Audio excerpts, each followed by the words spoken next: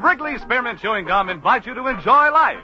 Life with Luigi, a comedy show created by Cy Howard and starring that celebrated actor, Mr. J. Carrol Nash, with Alan Reed as Pasquale.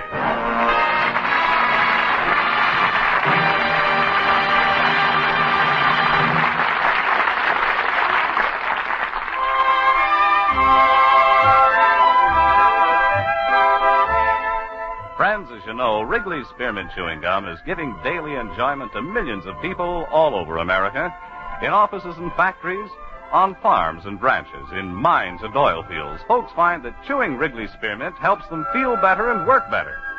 The makers of Wrigley's Spearmint Gum are glad that their product is proving helpful and enjoyable to so many people, and they're glad, too, that they're able to bring you Life with Luigi, because they know it's the kind of a radio program that millions of you enjoy. And now let's read Luigi's letter as he writes about his adventures in America to his Mama Basco in Italy. Dear Mamma Mia, last week I wrote you that I'm going to have my tonsils taken out. Well, that's what's happening to me right now. And I'm writing this letter to you straight from the hospital. It's a funny thing, Mamma Mia. In Italy, my tonsils was a fit to me perfect, but in America, they're wrong size. But anyway, they're going to come out. And you're going to be very happy to know that Pasquale was put up money for me to pay for the best doctor in a hospital in Chicago. So I'm fine. Right now, I'm in a little white room, white bed with white sheets. And I'm even wearing a long white nightgown. Anyway, I'm in a bed here, and I was a little nervous being in a hospital, so I'm starting to read the newspaper. It was all about the murders, the killings, the shootings, the drowning accidents, and the bombs. Before, I was starting to have a pity for myself. But now I'm found out I'm better off in a hospital. I'm read this paper 4 times, and I'm not worried. Because lately, nobody has got killed from a tonsil operation. Mamma Mia, from your letter, I can see you was afraid about me. But don't worry. Everybody's very nice here. Oh, yes. Was a little boy. They just put him in the next room. So while I'm okay to walk around, I think I'm going in and visit him right now.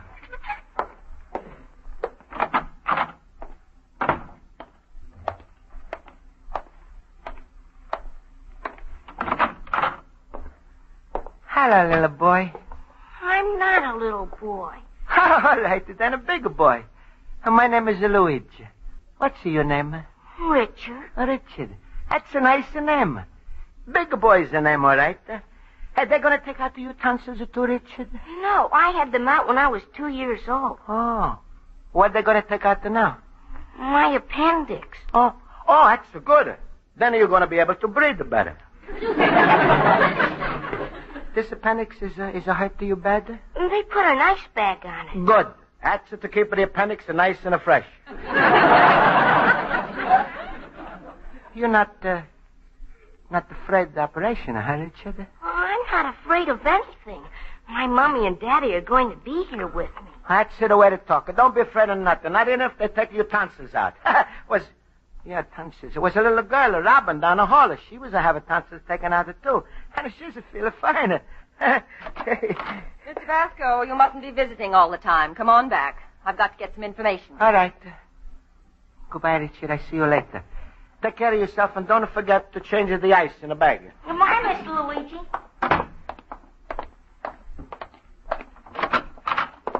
Mr. Basco, before your operation, Dr. Rubin wants me to take down your history. Take my history? Yes. Well, that sounded funny to me, but all right. You want to start with Columbus?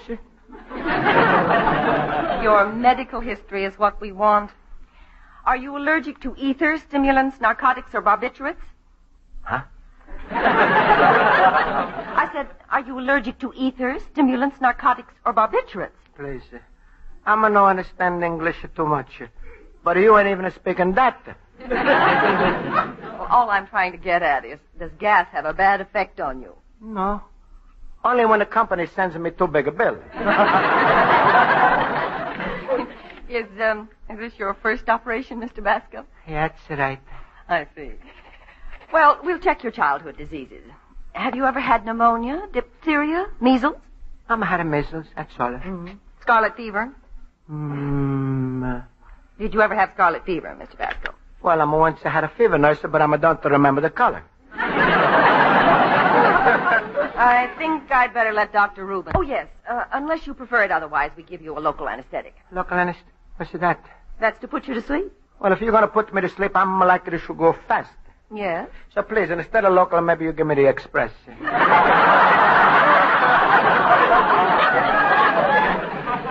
Well, we'll see. Anyway, it's visiting time now, so I'll leave you for a while. There's a visitor in an hour. Wonder if anybody's going to come. There's a lot of people are coming. I'm glad little boy Richard has got his mother and a father. Luigi, my fellow boob. Hello, Schultz. I was so glad to see you. I'm got a sore eyes. Not only did I come, but look. Come on in, gang. Hello, Luigi. Hello, it's... Luigi, how do you do? Olsen, and where's Miss Spaulding? Hello, Mr. Basco. Hello, Mrs. Spaulding. That's enough. You can go now, Miss Spaulding. Luigi will die in peace. I thought we might bring you a little school right here in the hospital. Oh, that's very nice of you, Miss Spaulding. You got no idea how good it's making me feel. Here, Luigi. Schultz and me, we chipped in and we brought you a box of cigars. Oh. Yeah. One whiff and you won't need the ether. And it'll come in very handy when you hand them out later, you know. Everybody's going to ask you, was it a boy or a girl? And you'll say, neither, it was a dancer. Thank you very much, Horowitz and Schultz. And Luigi, me and Miss Spaulding, we have brought you a chess set. Oh. Well, thank you, Olsen, and thank you, Miss Spaulding. I know I miss you, but you, class, you miss me, Lila? Oh, yes, Mr. Basco, very much. Without you, Luigi, the class ain't the same. Last night even I was different. Different? Yeah, you should have been there, Luigi. I answered so many questions right. My intelligence got obnoxious. Right, Luigi, smile. It happened that it was Lincoln's birthday, so we studied all about Lincoln. What a coincidence. In my judgment, Luigi, Abraham Lincoln... Mr. Olsen, it really doesn't matter Miss about... Spaulding, I was merely trying to tell Luigi that, in my opinion, Lincoln was the greatest American that ever lived. Just think, Lincoln was born in a log cabin, poor, and with no influence. He became a rail splitter, a storekeeper, a surveyor, a lawyer, and then he became president. That employment agency certainly gave wonderful service. I think we've heard enough now, Olsen. After all, we came here to talk about Luigi. When are your tonsils being taken out, Mr. Basco? You don't mind, I'm ready to talk about the Lincoln. The greatest thing Lincoln ever did. Give somebody else a chance, will you? You would think they fought the Civil War especially for Olsen. Personally, I think Lincoln's greatest achievement was to free the slaves. That Emancipation Proclamation. January 1st, 1863. A mind like a steel trap. Can't let go. Miss Spaulding, that was a speech where Mr. Lincoln is freed the slaves, huh? Yes, that's right, Mr. Basco. I'm glad you recognize that very important document. That emancipation was great, but for sheer genius, give me the Gettysburg Address. November 19th, 1863. Who asked you? Olsen, we don't go to school just to know what the dates are. Some of us like to know what it was that happened. It so happens I know very well what happened. I can recite the Gettysburg Address by heart. That wouldn't be necessary. Last night in class was enough. And he did it very well, too. Stand back, everybody. It's coming out again. 407 years ago, our fathers brought forth upon this continent a new nation, conceived in liberty, and dedicated to the proposition that all men are created equal. How can a man be so right and sound so wrong? Oh, Mr. Olsen, that was very good. How do you feel now, Mr. Basco? I'm feeling wonderful. Friends, you don't know how good you make me feel by coming here today. Now maybe somebody's like to play a little chess or something. Sorry, folks. Visiting time is up. Well, we got to go. Mamma, the time is a flight too fast. Sorry. Well, goodbye, Luigi. Take care. Goodbye, friends, and Miss Spaulding, Horowitz, Olsen, and Schultz. Thank you for coming. Nice. Maybe you stay a few minutes here, huh? Oh, sorry, Mr. Basco. I've got to get the little boy ready. Little boy. Oh, wait. I'm going to go with you. No, don't stop me. I'm going to put the bathrobe on. Let me go.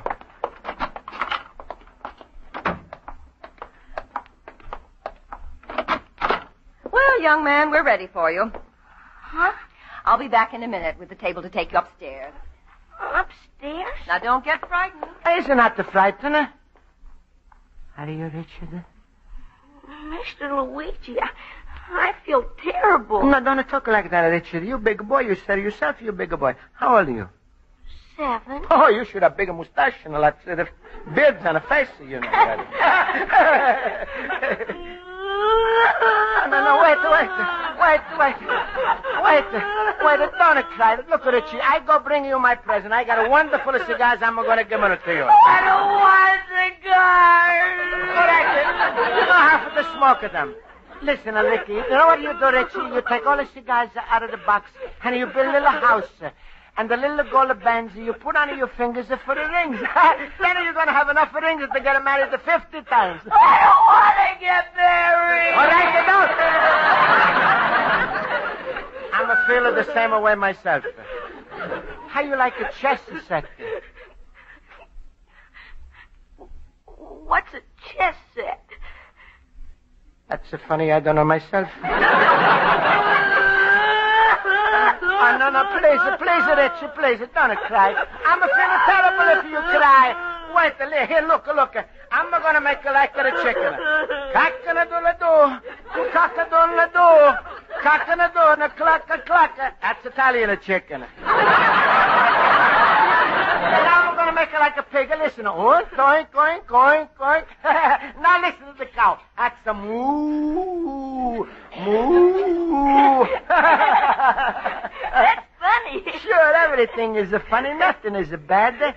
Nothing is going to hurt you. Don't be afraid. A penis operation, that's nothing. No? Sure is nothing. It's going to be just as easy as your tonsil operation. Yeah, but now what's the matter? That was terrible. All right, Miss Hodges. Just let's get him up on here now. Yeah, don't cry, Richard. You bigger boy. All right. I won't. Here. I hold your hand, huh? For good luck. Goodbye, Mr. Luigi. Goodbye. Just for a little while. All right, Mr. Basco. Back to your room. All right.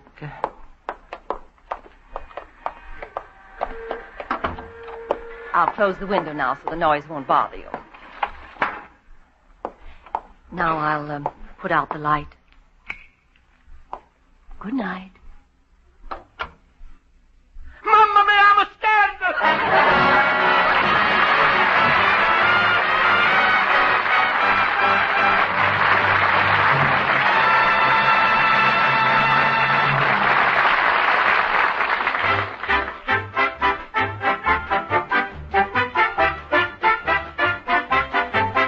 Before we return to Life with Luigi, we'd like to mention Wrigley's Spearmint Chewing Gum and the daily enjoyment it can give you.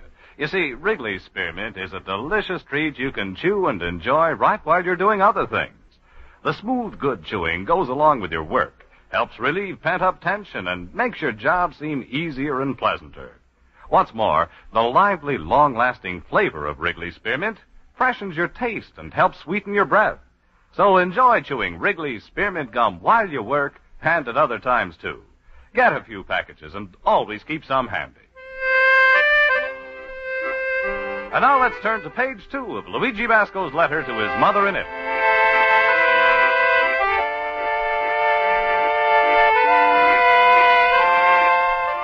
Well, Mamma mia, soon I'm going to go upstairs and the doctor he's going to take him out of my tonsils. I know it's a small operation, but it's a funny thing. I'm feeling nervous. I don't know how to explain. But Remember when I was a little boy and Uncle Pietro is shopping up his scissors to give me my first haircut? I remember how I'm a kicked, I'm a screamed, and the three people was a holding me down. Then after the haircut, I was a fine. But Uncle Pietro, he's a go away for 2 weeks of vacation. Well, there was a brought the little boy Richard down a few hours ago, so I'm a-winning the same. Well, Richard, you look fine. Your pennies don't hurt no more, huh? No, I just feel the stitches. The stitches? You think they're going to sew up on my tonsils? That's funny. Yeah, it's funny. Well, what do you see? Wasn't no use to cry anyway, huh? You feel fine now, huh? Yeah, I felt real good when I came out of the ether. My parents were by my bed. Oh. Your parents, they was by your bed, huh? Yes.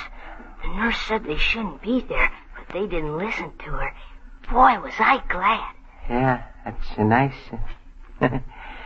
Well, goodbye, Richard. I'll see you again, huh? Bye. Oh, Mr. Basco, I meant to tell you, some visitors are waiting for you in your room. Oh, me? Oh, that's a wonderful. I wonder who is it? Luigi, my friend. Hello, Luigi. Hello. Oh, Pasquale, I'm so glad to see you. You thought maybe I wouldn't have come, my little banana nose? Yeah. Well, you didn't have to worry about that. Here, look at what I brought you. Pizza. Hey. Sure, look at what else. A big plate of hot spaghetti, plenty of bread, a nice bottle of red wine. Luigi, if that operation don't kill you, this food will. Yeah, but Pasquale, you think it's good for me to eat this now? Sure. You don't want to suddenly get hungry in the middle of the operation. The doctors have got to stop and send the nurse out to get you a ham sandwich. Go ahead, eat. All right, sure, Pasquale. Here, give me that. Huh? Hey, nurse, what's the big idea grabbing away the food? Go out and buy your own dinner if you're hungry. What's the matter with you? Don't you know he's not allowed to eat a thing before the operation? Nurse, I'm not trying to teach you the nurse business, but tell me one thing. When you eat food, it goes to your stomach, right? Of course. And his operation is upstairs by the neck, right? Yes. Well, don't tell me the doctor's going to reach his tonsils by going up through the stomach. I'll take this food away, Mr. Basco. And for your own good, don't you dare take a bite of anything. All right, then I said. Think she's the big shot, sir. If I ever grow any tonsils at this place, ain't to get into my business. Well, we'll forget about that. How you feeling, little pumpkin head? I'm a feel all right, Pasquale. A little nervous and lonesome. Sure, I expected that. And guess what, Luigi? I brought somebody with me I know you're dying to see. Who's the daughter, Pasquale? My daughter, Rosa. Ain't you just dying to see her? Yeah, I'm dying. Wait, I call her in. Rosa! Rosa! Rosa! You called me, Papa? Yes, my little Florence Nightingales. Just to look kind of poor Luigi in that white hospital bed. Say hello to him. Pasquale, she's a laughing and a crying. Oh, you boob. She's a crying. Yeah, but Pasquale, why she's dressed all in black? And why she's crying like this? That's a true love for you, Luigi. You ain't dead yet. Already she's crying for you like she was your widow. Pasquale, please tell the doctor I want to go home. All right. You'll have to leave now. We're ready to take you upstairs and give you the ether, Mr. Basco. All right. Come on, Rosa. Goodbye, Luigi. Let me kiss you goodbye.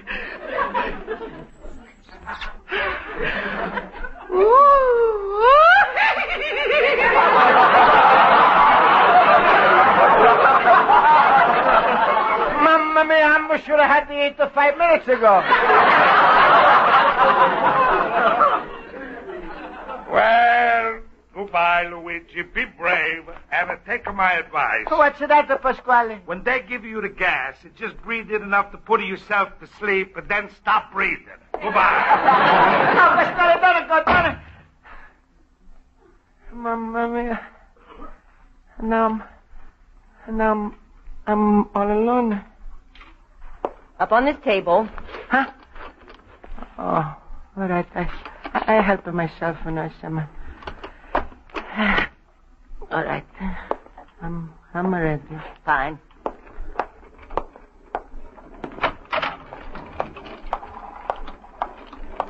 Now, so why you taking me in Richard's room? He asked me to. Wants to talk to you.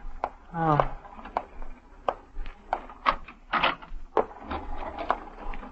Hello, Mr. Luigi. Hello, Richard. How do you feel? To tell you the truth, they're not so good. Well, don't worry. It's nothing. I was frightened, too. Yeah. I know.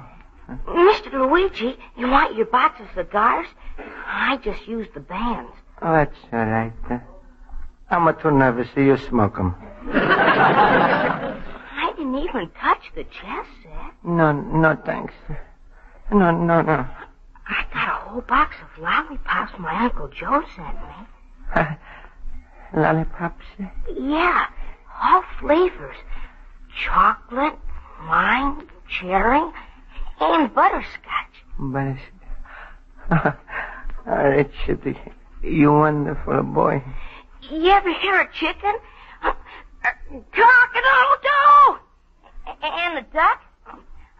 Quack, quack, quack, quack. We have to go, quack. Richard. Oh. All right. Goodbye, Mr. Luigi. Goodbye, Richard. Oh, let me hold your hand. Yeah. For good luck.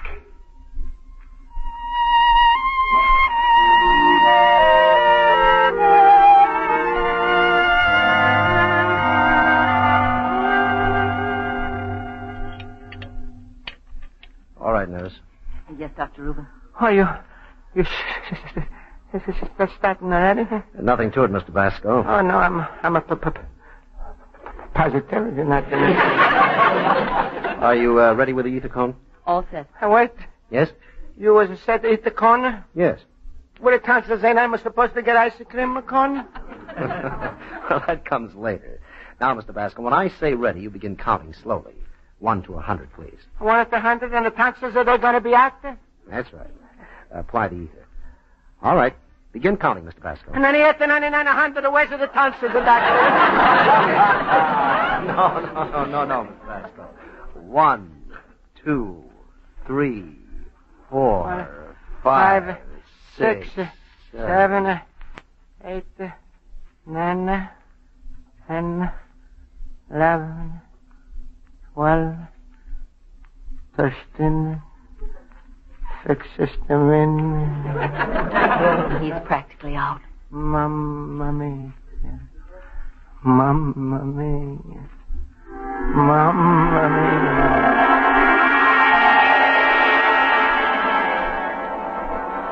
Hold your head still, my son. Uncle Pietro has got to cut off your hair. Hold me, Mom. Don't worry. I got you. Don't worry, Mamma mia. I'm big enough for now. I know, Luigi. I know. I'm going to take good care of myself in America. Goodbye, Luigi. Goodbye, Luigi.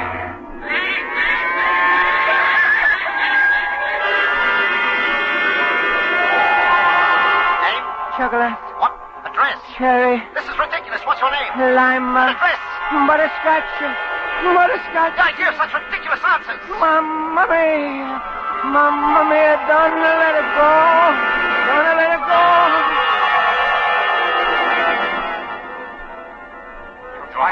All right, class. And now I present the President of the United States, Abraham Olson. 14 scores and 11 years ago, our fathers brought forth on this continent Luigi Basco. Hooray for Luigi Lincoln. Yeah, he's going to freeze the Tonsils. Hello. Huh? I said hello. Who are you? I'm your tonsil. My tonsil. Sure, I'm stepping out tonight. Goodbye, gonna go. Don't leave me alone. Mamma mia. Don't leave me alone. Richard, where are you, Richard? I call you Mom and your Papa. Huh? Where are you? I'm all alone. I'm all alone in the big long white hall. It's so long. So all alone. Alone. I'm no one to be alone. No one to be alone. He's coming out of it. Look at the way he's tossing in his bed. And a look on it, that wild look in his eyes. Himmel, does he look verschimmelt? No, he's coming out of it. And he's looking at me. Rosa, go away before he passes out again.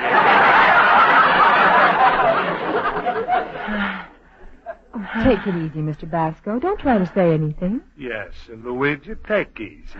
We all are here. The nurse told us to wait outside, but we thought it would be better if you woke up and saw us, Luigi. Look at that smile on his face. He's looking at you, Mr. Olson. Oh, I think he wants something. Huh? Oh, this pencil? You want to write something? Here's a piece of paper, Mr. Basco. Now, take it easy. Here, let me read it. Oh, Luigi. What is it? Pasquale, read it, Pasquale. It's to say, thank you, my family.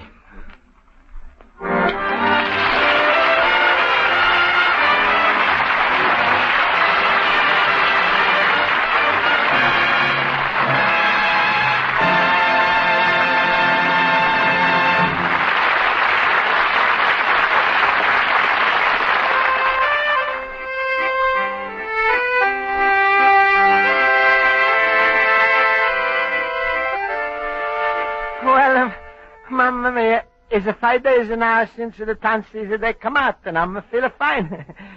Mamma mia, isn't that so bad to go to the hospital? It's only bad when you feel alone. Richard, he's lucky, and his parents know that. And I'm lucky too, Mamma mia, because with all of my friends, I'm found my little family in America. Yeah, and the Schultz tell me I'm real American now, because I'm not going to start off any conversation with a famous American words. You want to see my operation? Goodbye, Mamma mia. You're loving a son, Luigi Basco, Little Immigrant.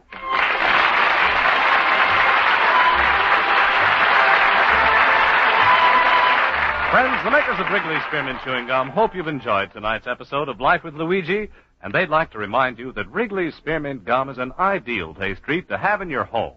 Just about everyone enjoys chewing Wrigley's Spearmint, and you can pass it around often because it's wholesome and healthful and doesn't spoil the appetite. Remember, too, chewing aids digestion and helps keep the teeth bright and clean. So when you're making out your shopping list, be sure to include some packages of Wrigley's Spearmint Chewing Gum. It's inexpensive, and it's a delicious treat that your family and friends will appreciate.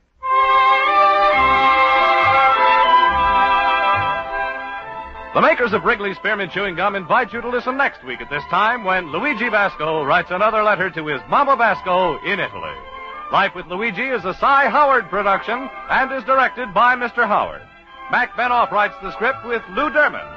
J. Carol Nash is starred as Luigi Basco with Alan Reed as Pasquale, Jody Gilbert as Rosa, Hans Conried as Schultz, Mary Shipp as Miss Spaulding, Joe Forte as Horowitz, and Ken Peters as Olson.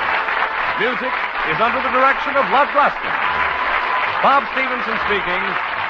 This is CBS, the Columbia Broadcasting System.